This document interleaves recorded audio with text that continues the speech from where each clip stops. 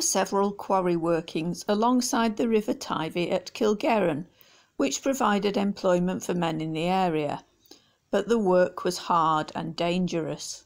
They often worked high up on ledges, with obvious dangers to themselves and those below them. But it was not only the higher levels that were worked.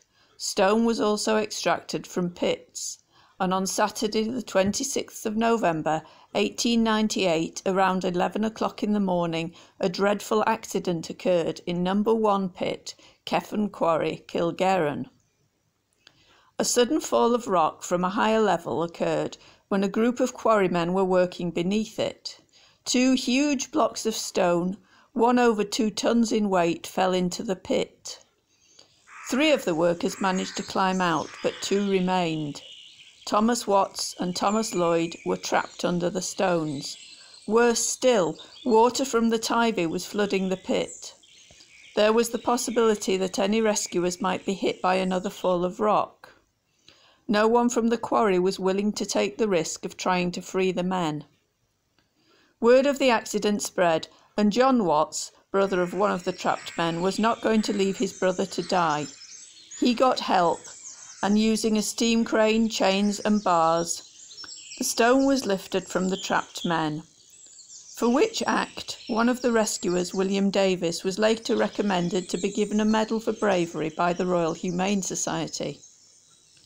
The courage of the rescuers saved Thomas Watts from certain death. The water had reached his chin any longer and he would have drowned.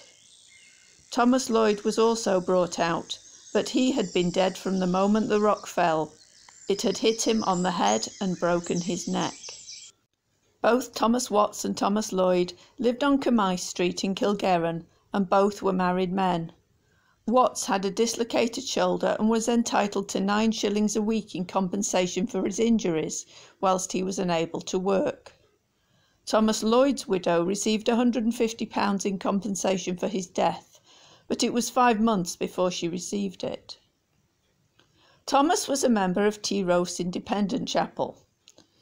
A prayer meeting was organised at his widow's house, where his body was lying awaiting burial on the Monday evening following his death.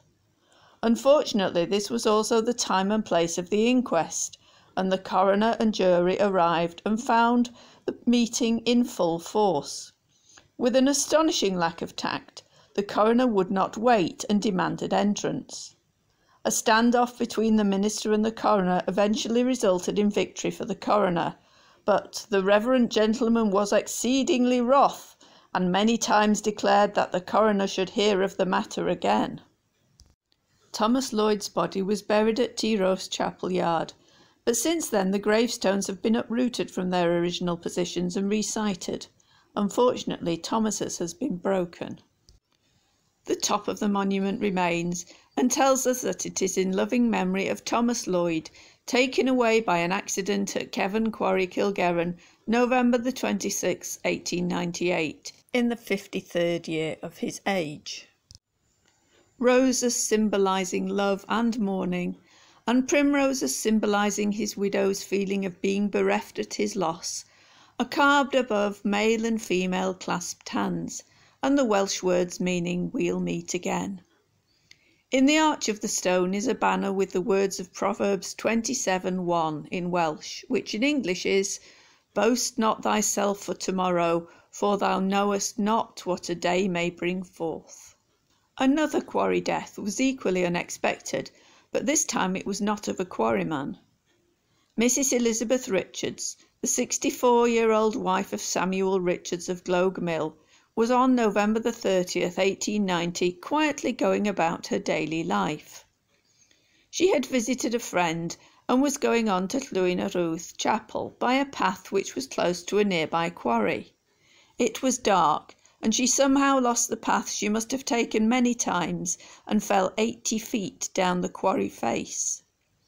This unfortunate lady was not found for another 4 hours, but she was by that time, if not long before, quite dead.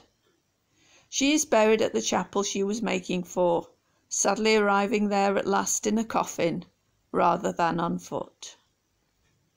Thanks for joining me, and stay safe.